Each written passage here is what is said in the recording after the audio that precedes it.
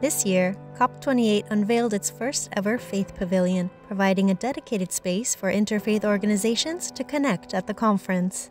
The Faith Pavilion is never, ever happened before. This is the first time that UNCCC allow and invite interfaith to be at the table to share their efforts and concern. The walking meditation is a very good way. Siji also participated, hosting a morning prayer session at the pavilion. They invited all the interfaith to lead the prayers in the morning.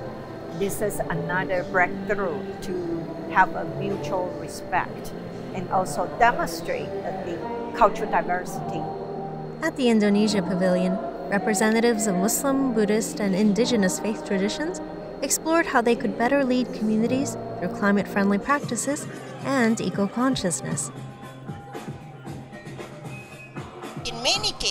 In most cases, are the least responsible for the problem. Educate and raise awareness. The following year, it then went to 10 days.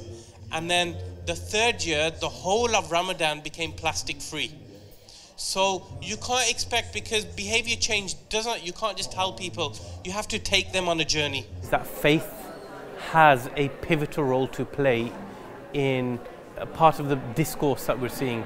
So it's not just the scriptures or the theology, they can mobilize people, they have influence, they can motivate people, they can bring people on board. And then you find if you get the communities on board, you'll have everybody on board.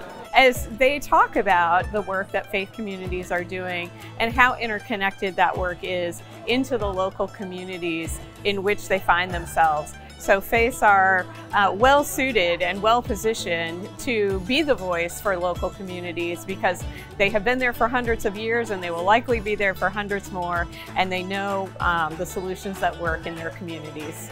We need to work together to get our voices heard in positive energy, in positive karma.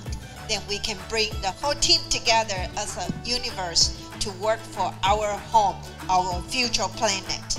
That's all I want to share. Thank you, Deborah.